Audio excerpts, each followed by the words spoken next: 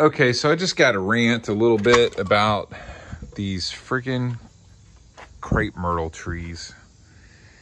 They just create the biggest mess. I'm gonna keep that one. It looks pretty good. It's nice, it's got a full canopy and it's way out there. So even all those leaves, and I'm down in Charleston, South Carolina right now, which it's in August. It's basically a swamp. And I bought this house a while ago and it had all these crepe myrtles, which they look okay a little bit out of the year, but they're a lot to keep up with. And they just constantly, I just washed this car the other day, like yesterday. They're just constantly crapping leaves everywhere. And just all that debris, and just see what they turn into. And I pressure wash this driveway at least twice a year. I'm not kidding. Like full pressure wash and clean it twice a year, and it just turns into crap.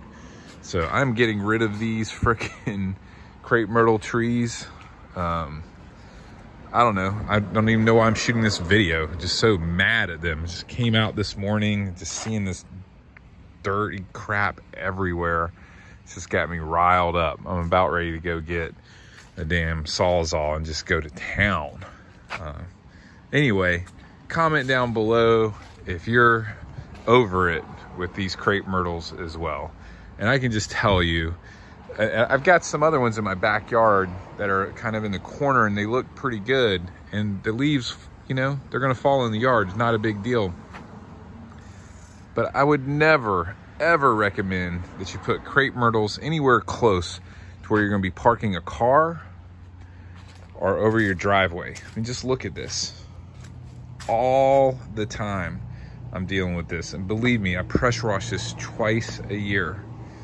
It's just crap. Ugh. Anyway, I'm over it with these Crape Myrtles. Like the video, subscribe to the channel. Why not? I'll see you on the next video.